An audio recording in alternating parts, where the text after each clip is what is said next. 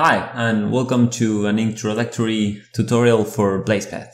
First, a little bit on the suite. Blazedpath is a low-code platform for the development of all kinds of applications, starting from a simple app like the one we are going to be building in this video series to high-complexity ones such as workforce management, resource management, amongst other common enterprise software. In this video series, our mission is to illustrate how Blazedpath works and to get familiarized with the platform. To this end, we will be building a simple quizzes app. Each question will belong to a category like general knowledge, science and nature, sports, geography, history, and entertainment. The questions will have several possible answers, but only one will be the correct one. Two different systems will be built. The first one, a mobile application in which a user will be able to play by using a name and a category. The second one will consist on a web application in which an admin user will be able to edit categories and quizzes, allowing the creation, edition, and deletion of these objects. Also, a past game history log will be available with the ranking of the games with the most score and less elapsed time. First, we will be explaining the general game design. This diagram contains the definition of the game logic for the mobile application, and we are going to have two systems: the mobile application and a microservice that serves it with persistence. If we look at the mobile application, the game can be divided into three phases. In the first one, the player will pick a nickname and the game topic for the quiz. The second phase will have the player challenging rounds of quizzes, and in each round, the player will be presented with a quiz and then display the options. And once the player picks from the options, it will show the result and check for an end of game condition. If it's not the end of the game, a new round will start and the whole process will begin again. In case the game is finished, the last phase of the game starts, in which the player will be presented with the number of questions he got right. If we look at the microservice section, we can see 4 exposed endpoints. These are the game start, new round start, end current round, and get game state. So now that we have a basic explanation of how the game works, to start building, the first thing we need to do is to create a new workspace. A workspace is a local folder in which we will be saving our different solutions, resources, and extensions. By clicking on the Blazedpath icon, we can see the new option, and then we search for an empty folder where we can save our work. To do this, we right-click, create the folder, and then we click Select Folder.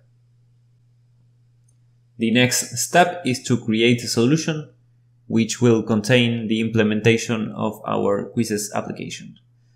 To do this, we click on the arrow, select New in the Solution section, we give it a name, the quizzes name, and if we already have previous work, we can extend another solution from our same workspace, but since this is our first solution and we are building from scratch, we're going to skip that.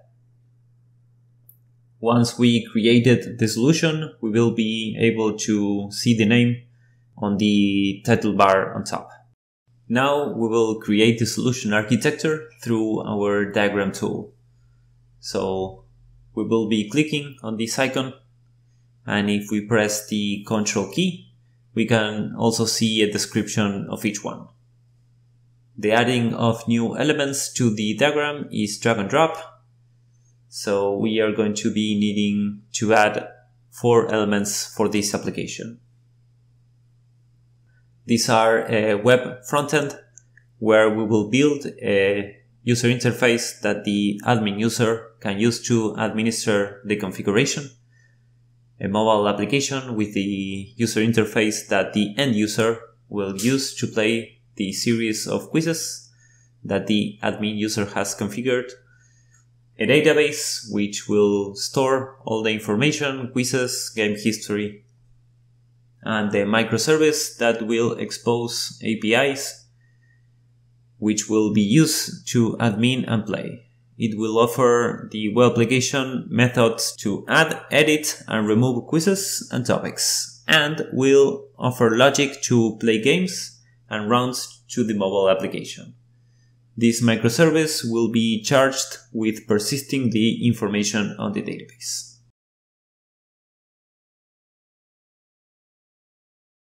We call the different elements in this diagram systems. And to be able to access a system from another, we need to connect it.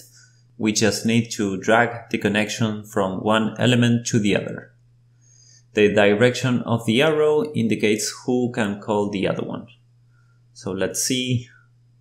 The microservice quizzes needs to call the database to be able to read and store the information. At the same time, the web application will need to connect to the microservice, and in this way we can obtain through the microservice all the quiz related data. Furthermore, the mobile application will need to connect to the same microservice to be able to start games and play the rounds. And so this completes the architecture diagram. Now let's see the generated elements. By clicking on the second icon on the main menu on the left, we will find the Explorer. From here we can see the different systems that were created after the architecture configuration.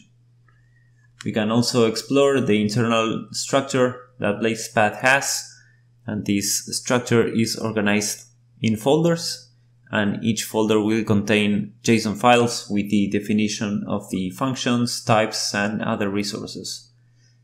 These files can be edited if necessary from a normal text editor. Once we are done with the architecture, we are ready to start designing our database.